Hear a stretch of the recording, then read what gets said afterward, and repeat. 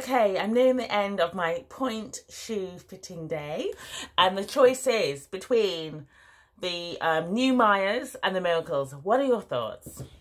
So, I'll hold it. Thank you. So,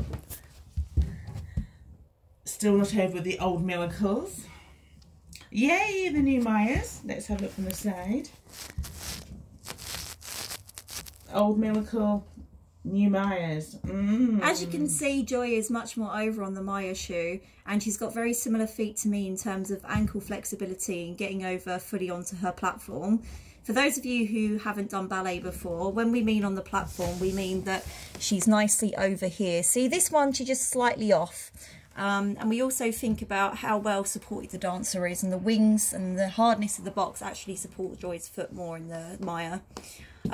A pointe shoe journey for a dancer can be a tricky one. It can take a lot of time to find the one, and we can also special order to tweak the shoe to make it even more suitable for the dancer. God, I can really see the difference there. I know. It's like at the opticians, with or without. Oh gosh, and right, definitely. The shank construction in the Maya sucks into your arch more, I think. Yeah. Personally. Yeah. Well, I think it's looking like I'm going to be a Maya girl again. Yeah. I think so.